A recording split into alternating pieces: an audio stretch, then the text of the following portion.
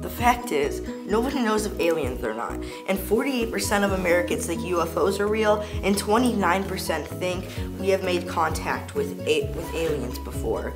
But nobody really has any info about it. And in some videos I was watching, the scientists were wondering if aliens if they were ever to come to Earth or like have sightings with us, it would be war or peace.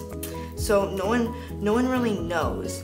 And if life did arise on Earth by itself, it would be inconceivable that this is the only planet upon which there is life. Otherwise, the Earth would be remarkably a special place, and that it would easily lead to theistic ideas. Consequently, most evaluationists believe that life must exist elsewhere in the universe. People think that UFOs make electronics crash. Some crazy people.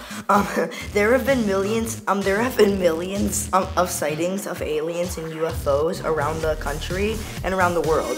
There have been sightings of aliens, but no one knows if they are true or not. And